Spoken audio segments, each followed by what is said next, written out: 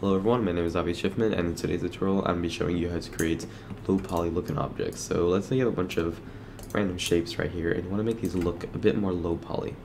Well, let's start off with the sphere right here. What you can do is go to Polysphere 1, and just where you see subdivisions, drag that down, let's say maybe like 12, or whoops, not 23, 12. And if you look now, we have a low poly looking effect, and you can make this look even more low poly if you go to Mesh Display, Harden Edge. So yep, got our low poly effect. This is the cube, nothing else we can do.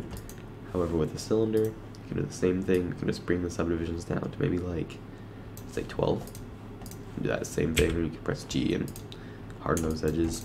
For this, you can do the exact same thing. Just bring that subdivisions down, 12. And for this one, this will look a little cooler.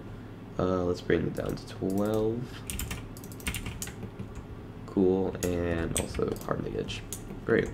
So now we have a bunch of low poly looking objects just by lowering down the subdivisions. So yeah, thank you for watching and please subscribe.